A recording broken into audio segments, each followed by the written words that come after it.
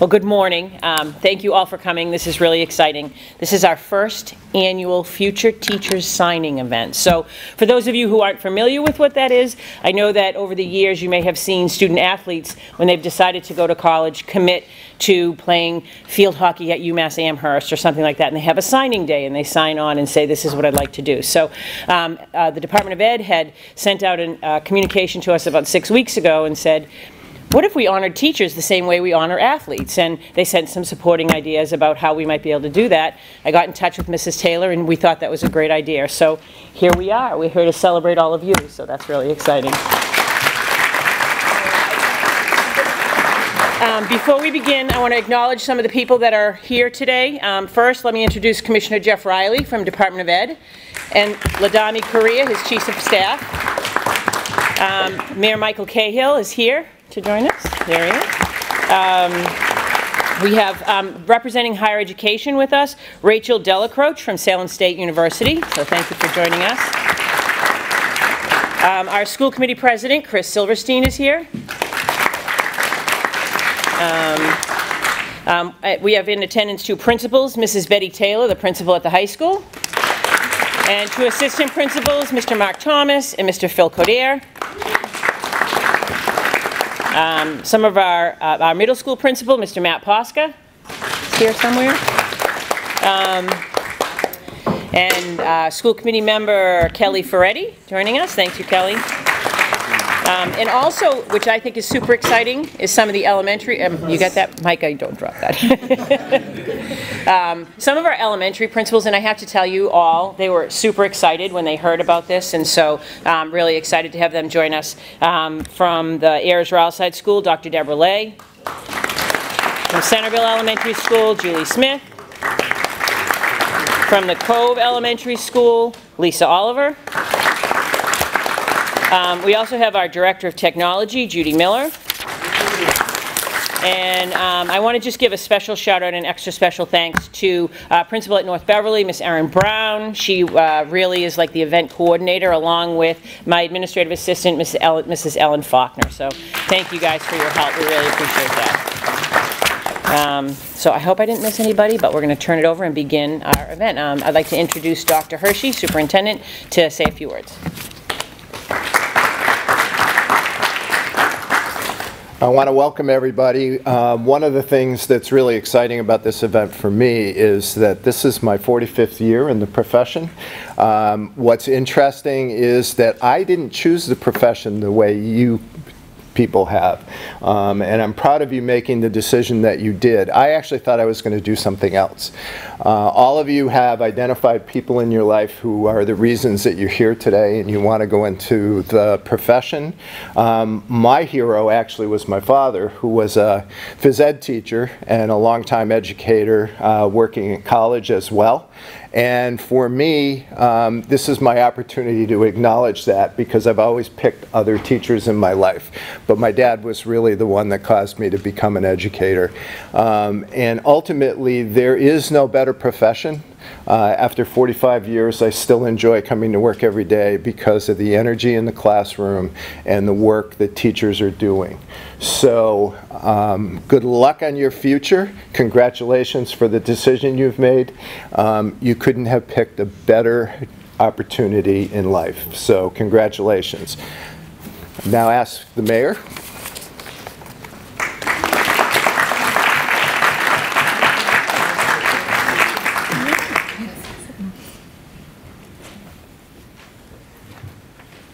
Good morning, everybody.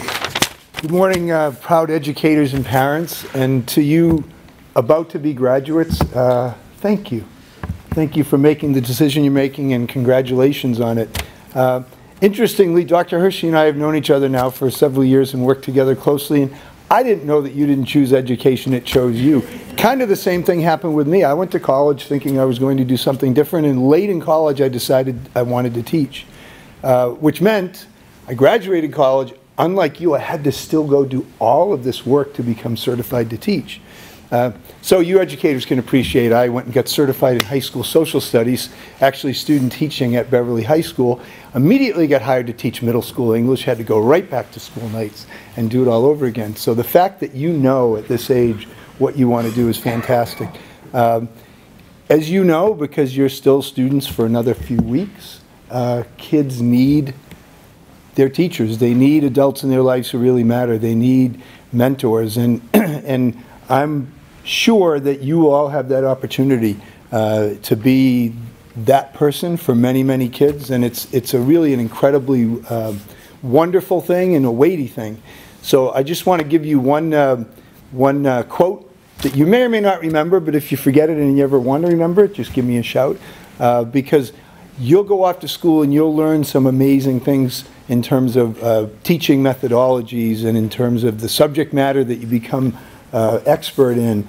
And as you do all that, just remember that it really matters most what's in here. And I'm willing to bet, I know that you all have it right in here or you wouldn't be doing this. There's a quote that I heard and I've always taken to heart. They don't care what you know. Let me say it differently. They don't care how much you know until they know how much you care. I'll say that again. They, meaning your students in this case, don't care how much you know until they know how much you care. It really is about the students that you'll be serving when you become teachers, and you've got 4 years to become, become ready for that, so I wish you all the best.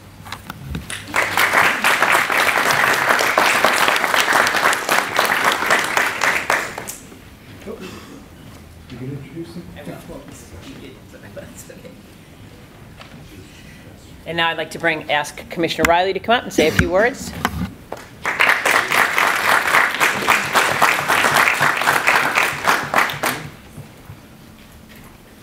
Good morning, everyone. Good morning. How are we doing? Excellent. All right. I have two children, ages 16 and 14 right now. My 16-year-old son is in many ways gifted intellectually, and he spends most of his time playing Fortnite. But he'll be fine. He'll do fine. But my daughter is 14 and has had, since she was very young, special needs. And so when she went to kindergarten, her mom and I were scared to death. She was going to have to wear a weight vest. She was going to have special elastics at the bottom of her chair. She was going to need OT services, PT services, speech and language services. In short, she was going to be different. And we were afraid that she was going to be bullied, that she was going to hate school. But the truth is that my daughter has loved school. Every day, she has loved school, despite her disabilities. And from the age of 5 until the age of 12, every day when I would come home, she would run to the door and say, "Daddy, Daddy, let's play school." Now, Daddy's played a lot of school. But I played with her because she loved it. When Maya and I would play school, invariably she was the teacher and I was the student. And she was serious about school, so she had her objective on the board. There was a do now, there were exit tickets. I felt that recess was too short. I was concerned by the limited number of bathroom breaks that someone in their 40s needs. And I was a little concerned about the squirt gun she used as a disciplinary device against me. I assumed that was her own personal flair and not what was happening in the classroom. But the truth was, I never really needed to go to a parent conference because my daughter was tracking everything that teacher did. She was mimicking everything that teacher did because she loved those teachers. And teachers are our most important resource. They are the ones that are going to make the difference. And if you could see where my daughter was when she was 5 to where she is now, she's literally been saved by her teachers in the Boston Public Schools. They've developed her to a place where I never thought they would be.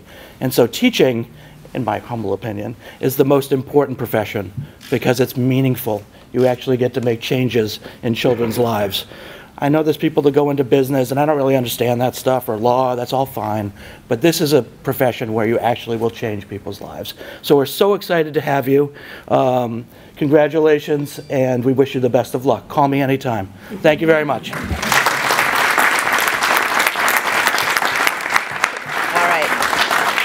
Thank you very much. And now, Principal of Beverly High School, Mrs. Betty Taylor, is here to introduce or have the students introduce themselves.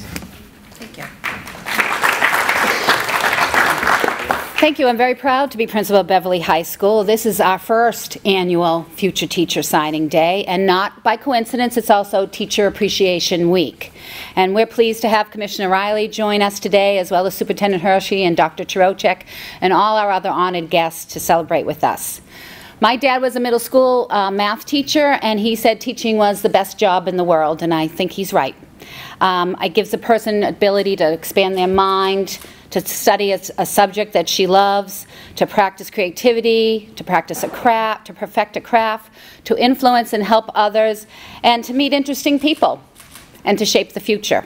It's a job for people who love a challenge and who love giving back to the world.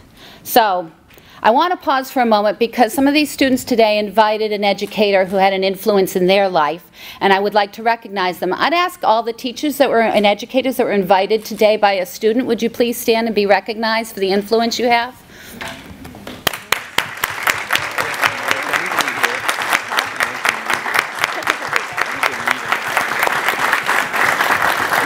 Thank you.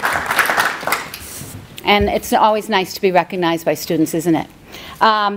So we're happy to be able to recognize and celebrate your decision to become educators today. We need more teachers.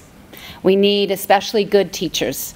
So I'm going to ask each student to introduce himself or herself, tell you the college they're planning to attend, and what they think they'd like to study in education. And if they wish, they can say a couple of sentences about a teacher, an educator that inspired them. So we're going to go right down the line, and we'll start at my far right with Caden. Hello. I believe it's on. Yeah. Hello, everyone. My name is Caden Hale. I'll be attending Springfield College next year, and I'm planning on majoring in education, like English part, and then a minor in psychology, kind of helping out with mental health issues with kids who have like rough backgrounds and stuff like that. My teacher, who I look up to, unfortunately couldn't be here. He's in meetings all day. But I look up to him because he's just like me, student athlete in college, and very communicative, always like to help people and watch them grow and succeed. Hello, I'm Jordan Butters. I'm going to Southern New Hampshire University next year, and I plan on majoring in secondary education and like a minor in math to hopefully become a math teacher one day. And I invited Miss M because she's inspired me. She's literally the best teacher I've ever had. She's amazing at her job and one of the nicest people I know, and I hope to become just like you one day. My name's Beatrice Crocker. I'll be attending Simmons University for elementary education. I'm actually taking a gap year before that, though, where I'll be getting my license to teach English as a foreign language. And I had some teachers who have actually retired, so they couldn't be here, that inspired me, and that's Miss Sharon LaHaye from Hannah Elementary and Miss Kathleen Trider from Briscoe Middle School. Hi, I'm Makai Davies. I'll be going to Dean College next year, and I'll major in psychology because I actually want to be a guidance counselor. And though she's not a teacher, my mom, she does like kind of the same thing, so watching her help people, and but she works with adults, so watching her help people of that age has inspired me to want to work with kids and help them out. Hi, I'm Danielle Deacon, and I'm majoring in music education at Westfield State University next year, And I'd like to thank two teachers. One of them couldn't be here today, but Mr. Costa and Dr. Eileen Yarrison. She's my flute teacher. They both helped me become better musicians and have really helped me through my high school career, so yeah. Hi, my name is Simone French. I'm going to Salem State University next year, and I'm majoring in elementary education. The teacher that I invited was Senora Almes. Even though I'm not majoring in secondary education or majoring in Spanish, she always made my class so much fun. I always looked forward to it in middle school. I was able to learn so much in the 3 years I had her, and I miss her so much. So, yeah. Hi, my name is Marceline Hernandez, and I'm going to Salem State University for a minor in psychology, a major in psychology and a minor in secondary education. I actually invited two teachers that inspired me. I invited my 5th grade teacher, Mr. Melanson, who just made my class experience amazing in 5th grade, and I loved history since. And Miss Bushy, my guidance counselor, that made me realize that helping people is everything for me. Hi, my name is Matthew Miller, and I will be attending Salem State with a major in early childhood education. I invited one teacher, my math teacher, Mr. Gilson, who I don't believe could be here today, but he showed a lot of patience with me throughout high school, and I'd like to thank him for that. Hi, my name is Emily Negron. I'll be going to Curry College for a major in psychology and a minor in education. My teacher that inspired me most was Mrs. Lamont. She inspired me to do better and to help others. Hi, I'm Chloe Panico, and I'm going to Anna Maria College to study music education. The teacher that inspired me the most is Mrs. Gross for music education. She couldn't be here, but she was just wonderful, and she really early on sprouted my music career, and I thank her for that. Hi, my name is Elizabeth Panico, and I'll be attending Simmons University, and I plan to study English and library science. I would like to thank Ms. Vecto, the Beverly High School librarian, for inspiring me to want to become a librarian, since libraries are so important in today's society and how knowledge is power. My name is Ariana Scott. Following high school, I will be attending the University of Southern Maine with a major in biology education. And my passion for coaching softball actually sparked my love for teaching, and I just found that working with kids creates such a genuine happiness that couldn't be beat in any other line of work. Hello, my name is Andrew Shea. I'll be attending Westfield State University in the fall of 2019 as part of the Movement Science program. I hopefully to earn a license in phys ed teaching, mainly to become a gym teacher in elementary school. But as time goes on, I also think about doing the other levels like middle school and high school. I just wanted to have a shout out to one teacher who really inspired me to pursue this career in teaching. That is Miss Leanne Harwood. At the early years of first grade and second grade, I was really struggling a lot. I thought I would never make it to where I am now, but she really helped me got there, and I'm very grateful to meet her. Thank you. My name is Lucian Thomas Vickery. I'm going to be going to the Massachusetts College for Liberal Arts for a major in secondary education, hopefully. I invited Miss Doring to be here today, who's was my 6th grade science teacher. She's always had the ability to connect well with her students, and it was that connection that really made me want to be that for someone else. So, thank you. Thank you very much. A round of applause for our students.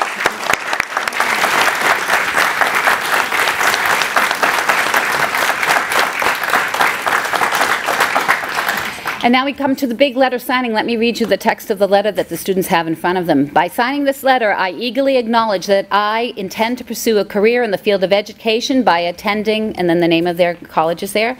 The importance of quality educators in our nation's schools cannot be understated. I recognize that my future role as a teacher, I have both the opportunity and the responsibility to positively impact students' lives and intellectual development, and to help each student find success. It is for these reasons that I am enthusiastically committed to being an educator. So I'd ask the students to take up their pens and sign their letter of intent.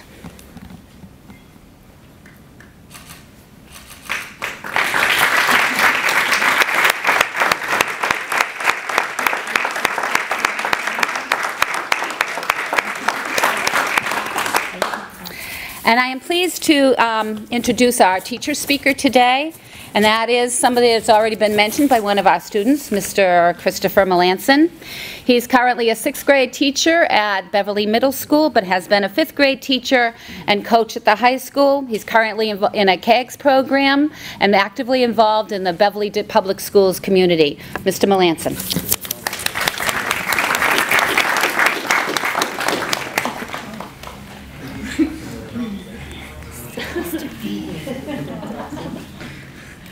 A lot of former students up here.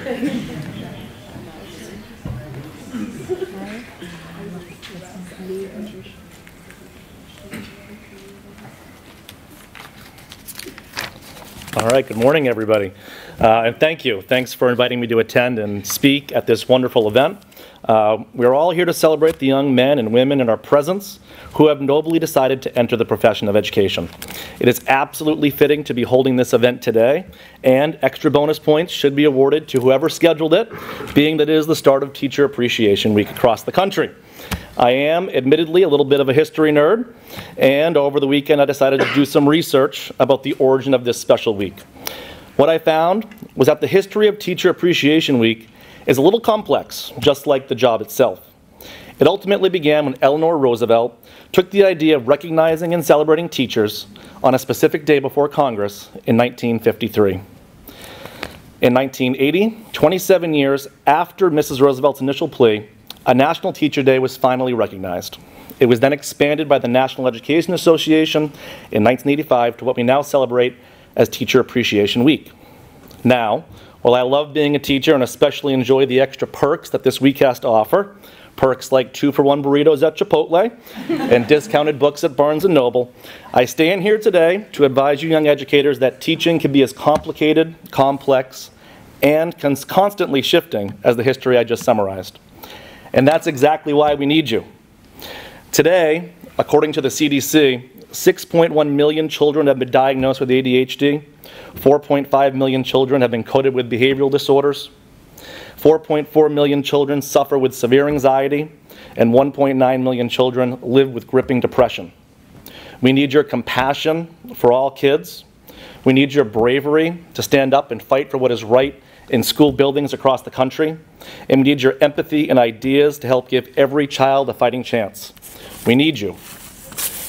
Today, new technology means that students can access information at instantaneous speed, learn about molecular biology in elementary school, tour the Egyptian pyramids from their standing desks, and video chat about the monarch butterflies with experts in Mexico.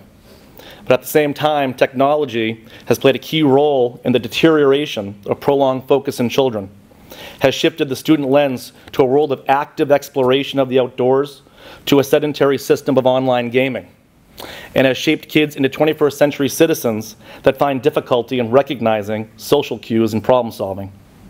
We need your guidance in these new uncharted times. We need your enthusiasm in establishing caring and powerful relationships for kids. We need your mentorship in navigating the technological world you know so well. We need you. Today, the words school safety extend way beyond bus evacuation drills and guards at our neighborhood crosswalks. Today, according to the University of Missouri study, over 93% of teachers report being highly stressed due to pressure around state testing. And today, the role of educator encompasses those of a doctor, psychologist, detective, banker, dietitian, politician, comedian, and at times even a psychic. We need your courage to face the new challenges of our profession. We need your creativity to inspire increased attendance and participation in our community. And lastly, we need your flexibility in helping the children in your care or supporting your colleagues across the hall to hurdle the speed bumps that are on the horizon. We need you. So I'm blessed to be here today to congratulate all of you for making this very important decision in your life. I am also honored to stand alongside a former social studies student of mine who is signing today, Miss Marceline Lil Jalapeno Hernandez. I remember her entering my classroom in the 5th grade as a shy, quiet, and curious student who loved history and maybe even a little bit of drama.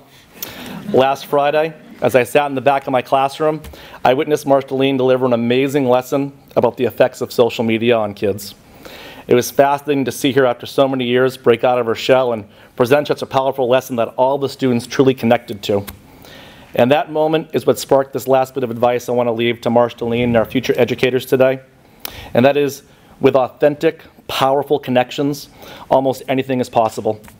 Take the time to realize that teaching is a bond between people, and the more caring, supportive, authentic, and strong that bond is, the more each of you, the student and teacher, will learn from each other and fulfill one another's life. So thank you and congratulations to everyone here.